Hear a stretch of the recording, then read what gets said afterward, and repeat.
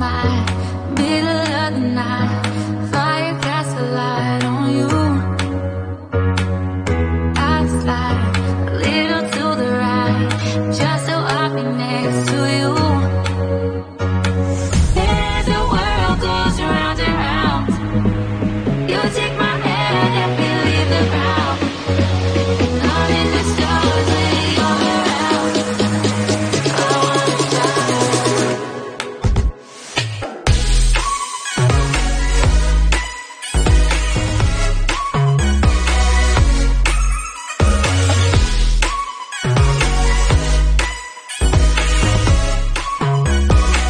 I wanna fly.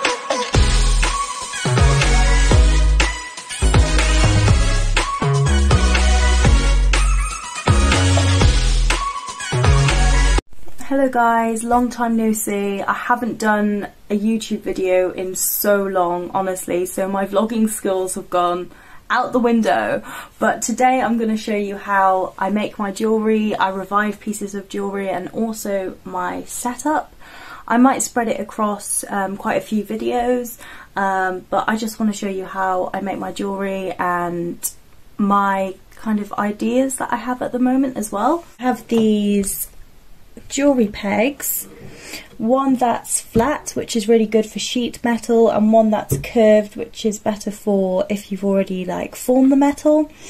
I tend to use this one more because I tend to like form things after I've cut them out, but this is really useful for filing as well.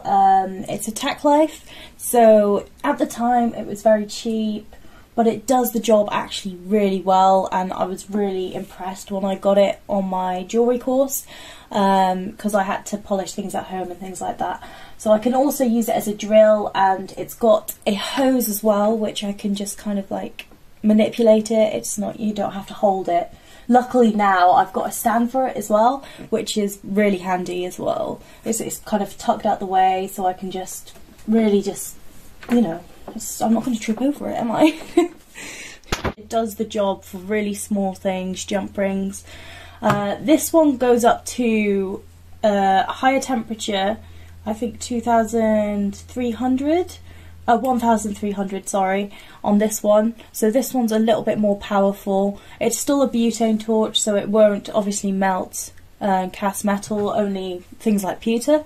And yeah, I was really happy that I got this one as well. My most recent addition is this carousel, which is so useful, honestly. I can't believe that I didn't get this sooner. So I've got all my polishing things here, all my pumice wheels, all the gem setting, and also drills here, and also my burnishes in here, and just a handy random screwdriver. But it is so useful. If you don't have one of these, I really recommend. It just makes your life easier than having it in a box.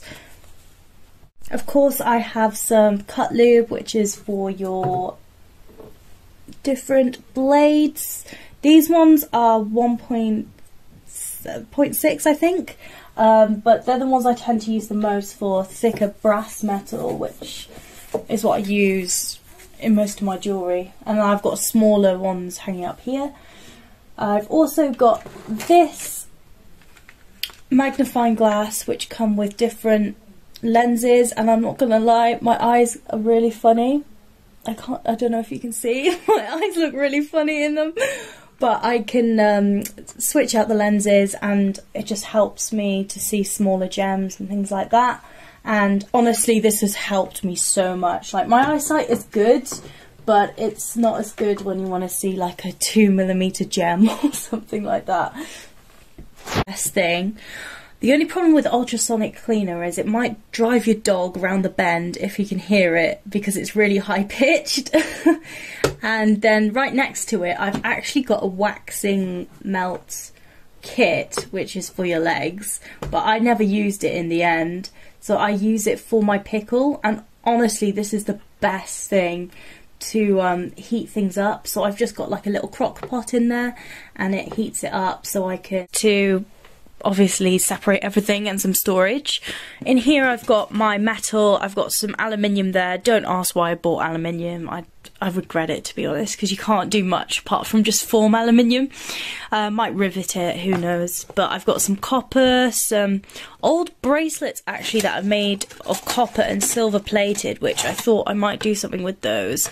And then I've also got various brass wires, sheet brass, and there's like bigger pieces of brass in there as well. And then we've got the sanding wheels, which come in lots of different grits. So we've got going up from 80 to 600, which is in the back here. So it goes up the grits, the 200, 350, all the way up to 600. And then we've got these discs as well, which I don't use as often. I tend to like the round barrel sanders. And then we've got all the attachments as well in there. And this is just all to do with the rotary tool. I love these little compartments. It's just made my life so much easier. Now we come to sandpaper, and this organisation is so much easier for me. Obviously we've got like 250 here, also 180. I'll go all the way up to 2000, which is great. And this is my favourite bit, templates and moulds. So I melt pewter in these different silicone molds that I've bought. I'm yet to try this one, and I've also got some templates under there on how to different shapes to cut out, and some calipers which are essential. And this is a label printer that I bought. I just randomly put it in there, who knows. Then we come to mandrels. So we got bracelet mandrel, we got ring mandrels, we've got extra hammers. These are hammers that I don't tend to use as often. This would be more for forming.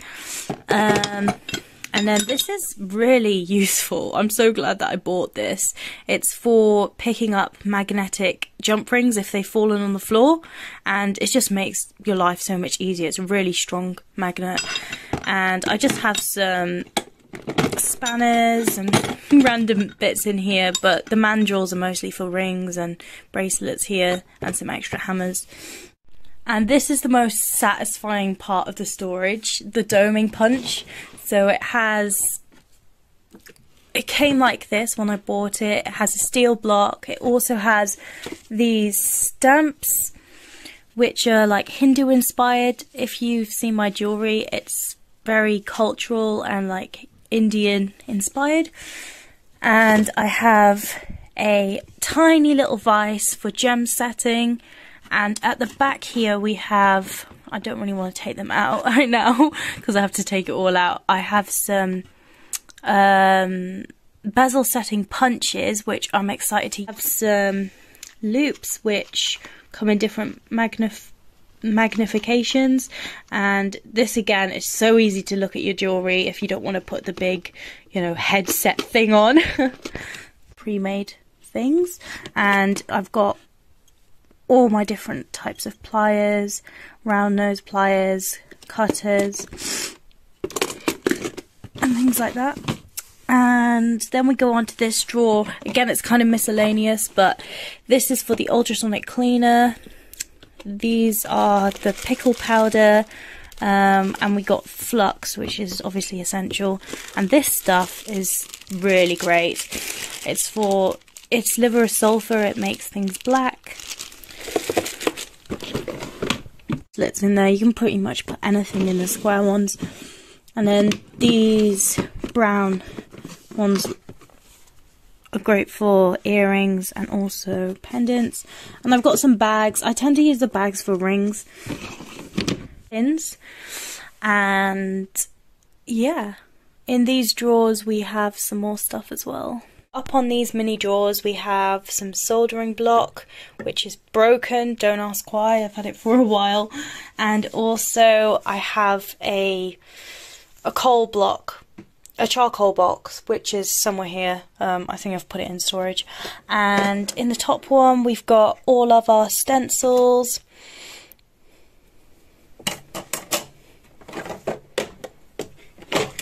The lower one we've got diamond spurs, and also really small drill bits, and these setting tools like a burnisher, square setting tool, and some blue tack, which again is useful for picking up gems.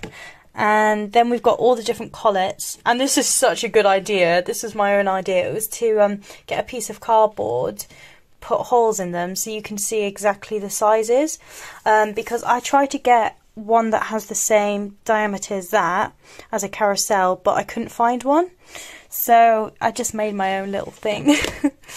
And then the next drawer is paintbrushes and solder and picks, and also what's it called, tweezers. So this is kind of an essential drawer, so I tend to put those things together. And then on the bottom we have the bars of pewter that I'm using for my brooches, some random pieces of metal which I really need to sort out, and also these are the metal snips, which are really useful as well. And that's basically the whole tour of my jewellery space, and apart from like the ring sizes and some little bits in here like scissors and well, a lot of it isn't interesting, but in my eyes it is as a jeweller. So yeah, that's all of the whole tour of the jewellery bench.